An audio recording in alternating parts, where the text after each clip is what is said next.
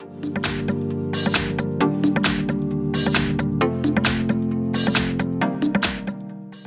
everyone, in front of me I've got Honor 7X, and let me share with you how to turn off running apps on this device.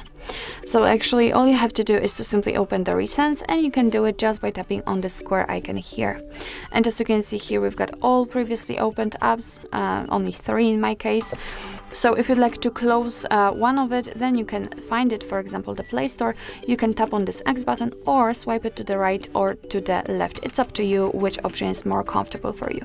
But if you've got a lot of apps opened and if you'd like to close them with only one click, just tap on this trash bin icon. And as you can see, we just got back to the home page, so let's enter the recents. Here we've got no recent items, so it means that we just successfully closed all running apps. So actually this is it. This is how to turn off background apps in your Honor 7X.